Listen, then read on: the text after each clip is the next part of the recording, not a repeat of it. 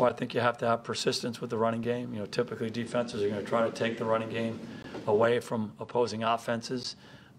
Defenses don't want teams to be able to run the ball and can kind of control the pace and the tempo of the game by running it anytime they want to. So they're going to get geared up to stop the run. And so you have to be persistent throughout that process. Sometimes the runs early in the game aren't going to be that great. It might be 2 or 3 yard runs. You just got to keep sticking with it. And then you said it, being effective in the passing game certainly helps that. When they're having to play more coverage and limit the number of guys they have in the box, I think naturally you're going to be able to run the ball better. So, you know, being balanced, being able to attack a lot of different ways, starting with run and pass, is critical to good offensive football. I think we all know that. Well, part of it is to play those guys. You know, we think each of those guys has some strengths and they have some different things that they can bring to our offense and give them opportunities to do it and line up in different spots and do different things to help attack the defense. And again, we didn't play well enough offensively yesterday, but we do think as we go forward that mixing those guys in and giving them all an opportunity to contribute will be a good thing for our team. Yeah, I thought he missed some throws in the game. Sometimes he and the receiver weren't quite on the same page. There were times when there was some pressure and maybe he hurried a throw or didn't have his feet underneath him the way he needed to, and we didn't complete maybe some throws we're capable of completing. And so we'll go back and look at those things and try to get better. I know this, he's going to come in and work hard, and you know, whatever it is, we'll get locked in on it. He'll focus on improving it, and hopefully get better this week. I have a tremendous amount of faith in Scott, and you know, we just have to do a better job collectively as a staff and as an offensive unit to help us move the football and score some points. And you know, that starts with basic execution, play after play, not beating ourselves, and then finding ways to generate some big plays. Hello, friends, and welcome into the Cowboys Report presented by Tavor. I am your host, Tom Downey. We're going to take you now to some Cowboys news, and yes, we'll have our therapy session on the game as well. But first up, a little news item here for the Dallas Cowboys. They've made a roster adjustment. They've added a new offensive guard in Xavier Su'a-Filo. Cowboys signed him to a 2-year deal with very limited guaranteed money. They also released Gideon Edwards in a related move. Su'a-Filo is a former second-round pick by the Houston Texans, was cut by the Tennessee Titans after training camp, after the preseason. Cowboys worked him out last week. Now they've brought him in. Again, a former second-round pick. Has not lived up to expectations, but the Cowboys needed offensive line depth on the interior. Remember, they traded for Parker Anger, and now he is on IR, which is a bad break there. But Su'a-Filo will take over once he's learned the offense as the team's top backup interior guard overall. So good news there for the Cowboys and Su'a-Filo to bring him in. Hopefully, he can get a little bit closer to living up to those expectations. The Cowboys are in bad shape if Connor Williams or Zach Martin goes down and misses an extended period of time. We'll take you now to our Cowboys rumors roundup, but first you got to understand what the stars mean that you'll see on screen. 0 stars. It's the number of fights Odell Beckham won against the net. It's fake news. Don't buy it. 1 star. A small shred of truth means people are, and then 2 stars means people are talking. 3 stars means it's pretty likely, not quite set in stone, but you know, we're getting there. And 4 stars means Zeke Eaton, something he didn't really do in week 1. On to the big rumor, the one that everyone is still talking about. Randy Gregory, is he going to face a suspension or not? Things have kind of died down later last week, and then Adam Schefter comes out with his report that Gregory is indeed facing NFL discipline and that he suffered a substance abuse relapse last month. I'll give it 2 stars because I just don't know what's going on right now. I don't think the Cowboys know what's going on, so I don't know what's going on either. There have been media reports about this for several weeks, now at least a week and a half, I guess I should say. The NFL has not made any public comment because, well, of course, they're not going to. And Gregory's camp and the Cowboys say, hey, we don't know of anything bad that's going on. We think Gregory's fine. We think he's going to play in week 2. So I'm just very confused about this whole situation. Here's what Jerry Jones had to comment about this as well when asked about Randy Gregory. He says, I wouldn't make much of it. I don't think these reports have any substance at all if you really want the truth to it. I just don't know where we sit right now with Randy Gregory. I certainly hope there's nothing wrong, but there is some smoke fire here. So we'll keep it 2 stars for now. And if something does happen, if there's a suspension or what, we'll let you guys know. Also, make note of this. There has not been a single claim of a failed test, just a relapse of some kind. So does that mean there's a failed test or not? I'm not sure. Everything about this screams 2 stars firmly in that rumor category. I am a Rico Gathers hater, But should Rico Gathers be active on game days for the Dallas Cowboys? Well, this might surprise you, but it's a 4-star for me. It's a no-brainer. Gathers wasn't active in Week 1, and yet the Cowboys used all kinds of 2 tight end sets. Dalton Schultz played 2 snaps and wasn't really active on special teams. So if you're going to have 3 tight ends active, you're going to use all these 2 tight end sets, and you're not going to use Dalton Schultz, shouldn't Rico Gathers be active on game day? Now, maybe this was a discipline for his weed arrest, which hasn't been said, but kind of makes some sense, I think.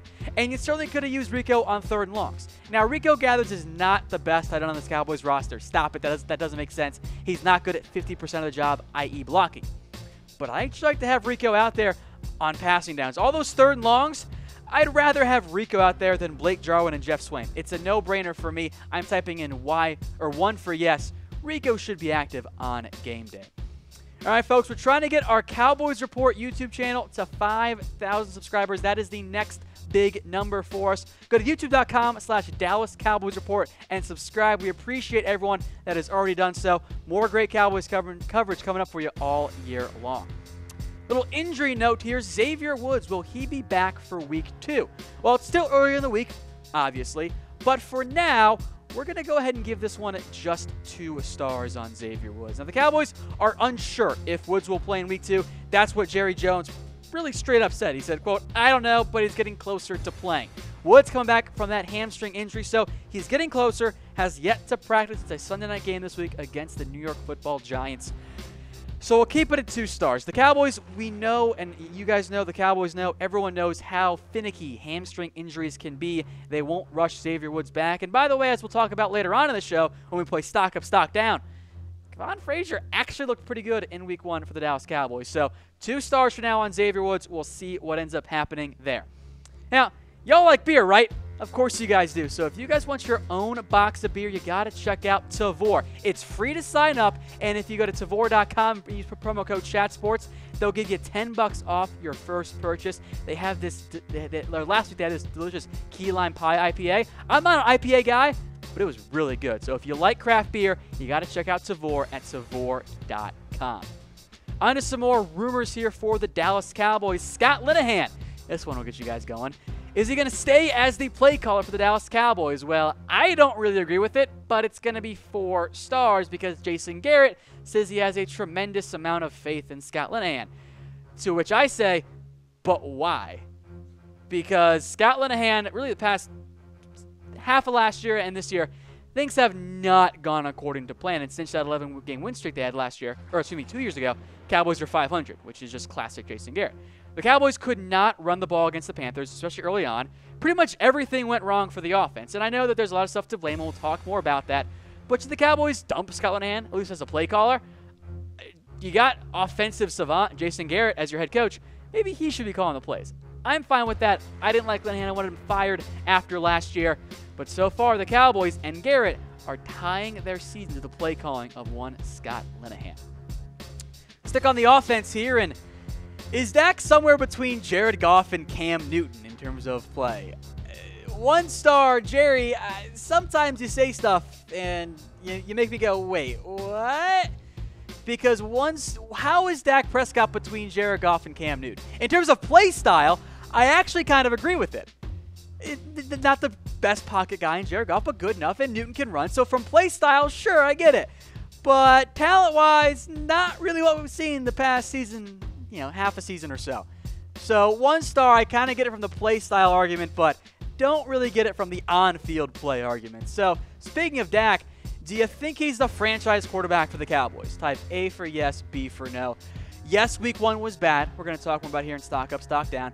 I'm not going to push the eject button on Dak Prescott. You have them for the full year. Let's see how he goes. If you want to type in C for maybe, I'm okay with that. But as of right now, I lean more towards yes than no. With that said, a lot of room for improvement with Dak Prescott. One last rumor for you guys, and I know you're going to love this one. Is the Cowboys season over? Oh, this one's just unbelievably fake news, and guess where it comes from? Where else but Philadelphia? That's just classic Eagles, right? NBC Philadelphia's headline was that is the Cowboys season already over? Come on, guys. It's Week 1. I know that I believe that every games matter. Some, like producer Harris says, September games don't matter at all. I think they do. Yes, Week 1 was a disappointment. no, the season is not already over. Heck, look at what's happened the last 5 times the Cowboys started the year 0-1. They've made the playoffs in 3 of them. Yeah, week 1 was a disaster. It's not what anybody wanted on the Cowboys, you, me, anyone. The season is not over quite yet. So with that in mind, what will the Cowboys record be this year? Let me know in the comments section. I had them originally pegged at 10-6 or 9-7, but I thought that they were going to win in week 1. So I'll knock it down, 9-7, 8-8. Season is not over. They're going to be in the playoff hunt, I think. But I think this offense needs more time to grow and develop because clearly the offense has major issues, which we'll get to here in our next segment. Which is, by the way, Stock Up, Stock Down. I am your host, Tom Downey. You can follow me on Twitter at WhatGoingDown. Hit me up with any questions you got on the Cowboys. Of course, I always appreciate a follow as well. So we'll play Stock Up, Stock Down. We'll start with the positives, right? Stock Up, number 1. How about Tank Lawrence? This isn't a surprise, though, right? Like, DeMarcus Lawrence is good at football.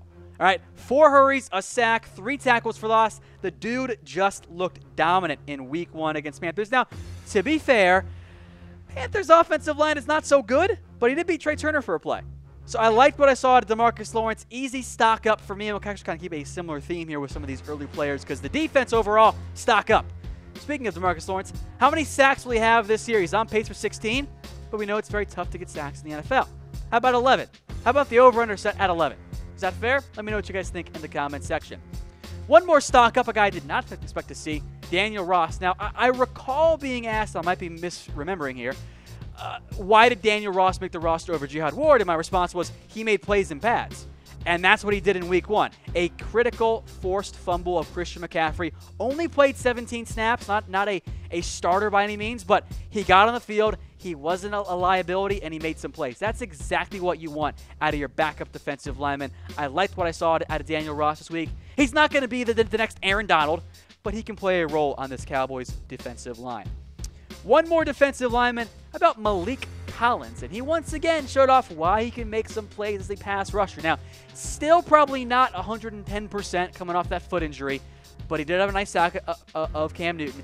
I like Collins as a potential rotational guy, especially as he comes back from his injury. There's a role for him on this roster. Had a really good first year, not as good last year, thanks in large part to having to play the 1 technique spot. Keep him at the 3 technique. His stock will continue to go up. We'll stick on defense again because, well, that was kind of the only positive thing this week from the Dallas Cowboys. How about Anthony Brown? Now, you guys know, I know many of you have as well, have criticized Anthony Brown in the past, and accurately so. But against Carolina, he was good. 1 catch for 5 yards on 2 targets, broke up the other one. He handled all of these slot cornerback snaps for the Cowboys. If I get the Anthony Brown I saw against Carolina each week, I'm going to be feeling a lot better about this Cowboys secondary. So he's certainly not a home run player or an elite corner by any means, but Anthony Brown did his role, and he did his role well this year. So Anthony Brown, good job for you. You get a stock up. Overall, the secondary in general had a pretty much stock up this week. So we'll mention Byron Jones. 5 tackles, did miss 1. And he mostly shut down Devin Funchess. Now, Funchess versus Jones is a matchup that I liked in favor of the Cowboys because Funchess is kind of like a big tight end. Or I guess a small tight end. And Byron Jones, we know he can cover a tight end. So targeted 4 times, 3 receptions for 41 yards. Didn't really let Funchess get going overall, though. I was very pleased by how Byron Jones played for the Cowboys in week 1. One more defensive stock up here for the Cowboys. How about Kevon Frazier? Yeah, he's playing with that harness on his shoulder and still looked really good. 7 tackles, a pass breakup, 1 tackle for loss. Was targeted 3 times. Only allowed 2 grabs for 16 yards. I think in reality for the Cowboys, they want Frazier as their big nickel safety, the number 3 guy behind Jeff Heath and Xavier Woods. But from what I saw this week for the Cowboys and Frazier, I was very pleased. Jeff Heath, by the way, almost got a stock up, but you got to catch that deflected pass and ended up dropping incomplete after Sean Lee broke it up. Heath is always somehow in the right spot at the right time. I love him for that. But Frazier had a good week. So, folks, will the Cowboys be a top 10 defense in 2018? Type D for yes for defense in Dallas, and type F for no because, well, it ended up being a failure. One note here on the Cowboys defense. I played them this week in my FanDuel lineup, and it worked out very well. And speaking of FanDuel, I'm hosting another game this week. DM me on Twitter at WhatGoingDowney if you want into my free to enter, with the winner getting $50. Again, FanDuel.com/ChatSports. When you sign up, you'll get $20 free with your first deposit. So again, DM me on Twitter at WhatGoingDowney if you want into my Cowboys only special FanDuel Week 2 game winner gets $50. Those were your stock ups. Let's go now to your stock downs, and a lot to talk about here. So we'll start things off with Mr. Scott Linehan. First off, should have been fired last year. That's the way I feel. He was back, and it's so weird to me to watch this Cowboys offense have weeks to game plan, and months to game plan, really, and to have a brand new offensive core around you. You lose Jason Witten, you lose Des Bryant, and the way that the game plan went makes me think that this coaching staff has zero idea on how to properly use the personnel that they have. I'm not saying it's elite personnel, because it's not. It's probably not even that good personnel. But the Cowboys' use of multiple tight end sets makes zero sense to me. Why are Jeff Swaim and Blake Jarwin getting almost as combined many snaps as the top two receivers? Why did you run so many two tight end sets, Cowboys? Tight end is no longer your strength. You have got to find an offense that doesn't rely so much on the tight end. Use more wide receivers. Are you really telling me that Swaim and Jarwin should be on the field more than the top 5 or 6 receivers that the Cowboys have?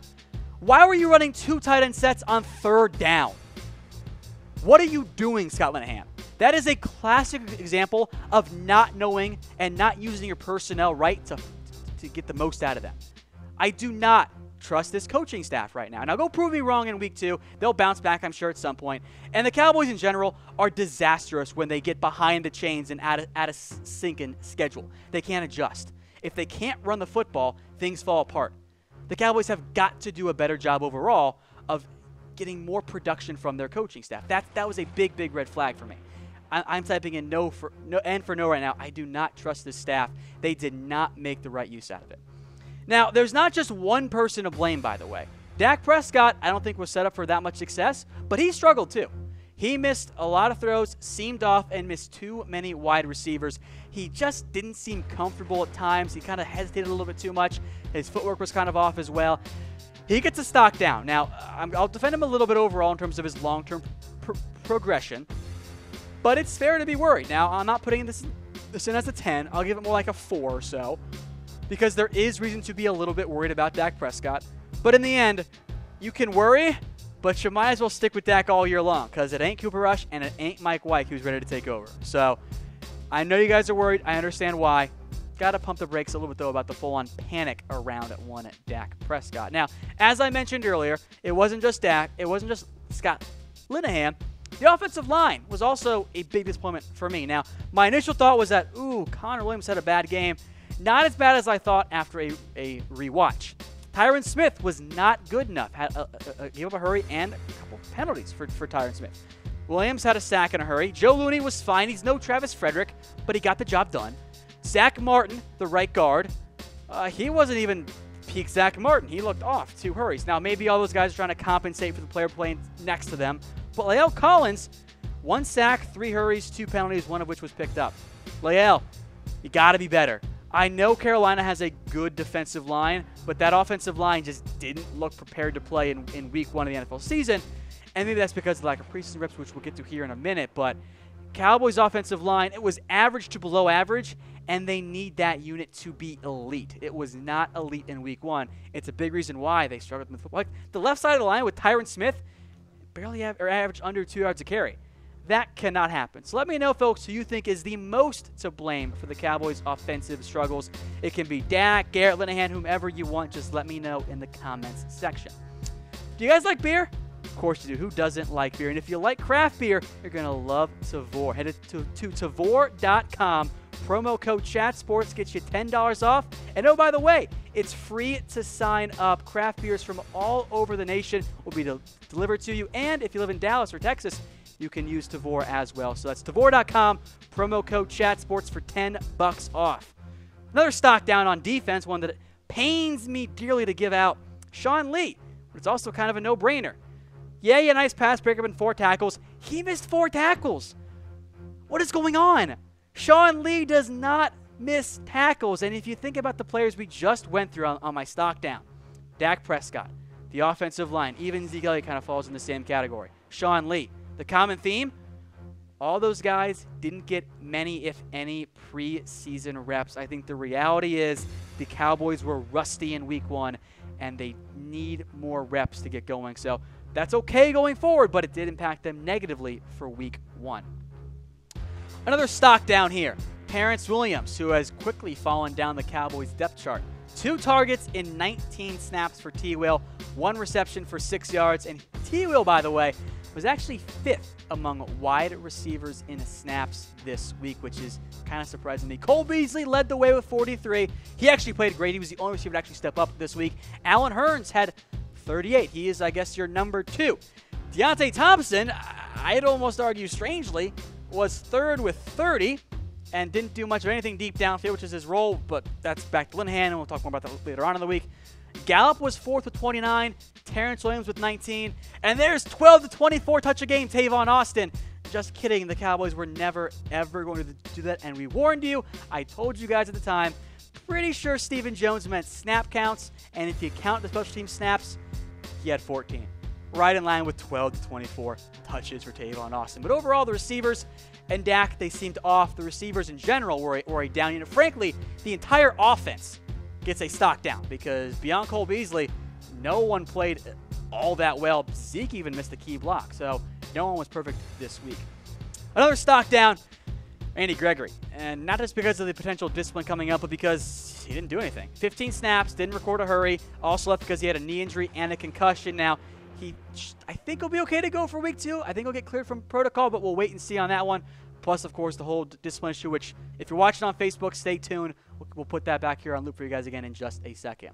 One big-time stock down, Jordan Lewis. Because guess what? Lewis didn't even play on defense this week. That's right. No snaps for Jordan Lewis, clearly behind Anthony Brown, which kind of makes me go, I don't know if I agree with that. Anthony Brown played well, but I really like Jordan Lewis. So not a huge fan of Lewis getting no work on defense, but the Cowboys didn't use their dime package at all against Carolina. But Lewis, big stock down for me. Folks, if you like the shirt I'm wearing, you can get one of your own at Mizzen and Main. Go to comfortable.af and trust me, this shirt, made in America, by the way, is the most comfortable shirt you will ever own. It's made out of performance wear fabric, so it looks like a dress shirt, but actually feels comfortable. That's comfortable.af to get one of your own. One final stock down. I think you guys know what's going to come here. Brett Maher. You missed your only field goal after you replaced Dan Bailey. You're going to get a stock down. I'm sorry, buddy. 47 yards, kind of long. Just barely missed it to the right. Seemed on line, but just wasn't good enough in the end. By the way, for Brett Maher, good job on kickoffs. You did that one well, but you got to make your field goals, especially when you're trying to replace one Dan Bailey. Speaking of, I'll get you guys all fired up. Should the Cowboys bring back Dan Bailey? I still think so. I think it was a mistake to cut Dan Bailey in the first place, and deep down I am thinking, or maybe just hoping, that the Dan Bailey hasn't signed yet so that when Brett Maher struggles again in week 2, they'll bring back Dan Bailey. All right, folks, get your questions in the comment section for our next mailbag. That will be on our next show on Thursday, so we'll see you then.